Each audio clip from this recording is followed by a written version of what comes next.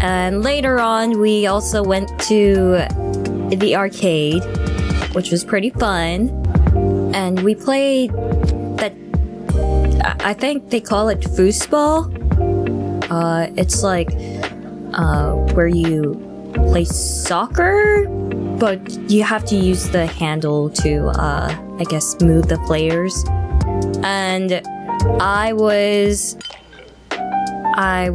teamed up with Fauna, and we were playing against Ina and Mume. And oh man, Fauna is such a gamer. Like, you know how Fauna is pretty chill, like, oh, cool Fauna.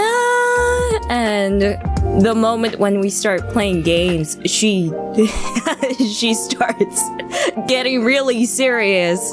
And I think it ended with a draw.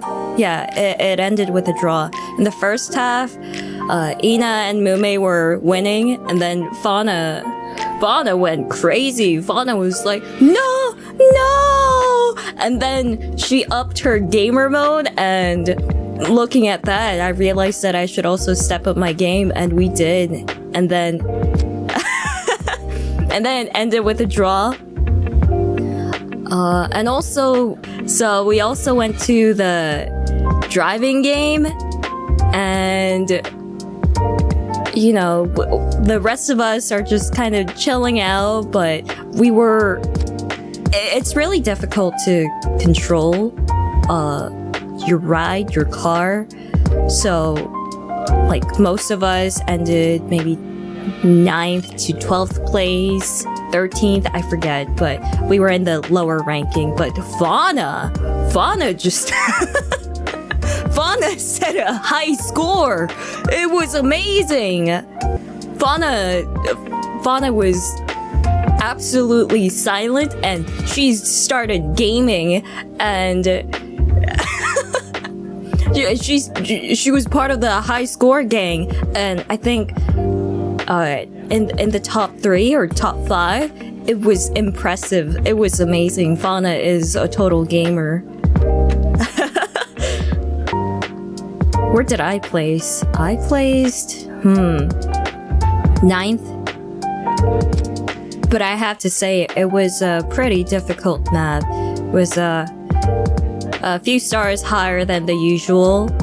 But what took me by surprise was that Fauna's map was harder than the map that I was playing on. So that was amazing. Amazing. Fauna is a total gamer. Oh, we also played Mario Kart. Fauna got disconnected.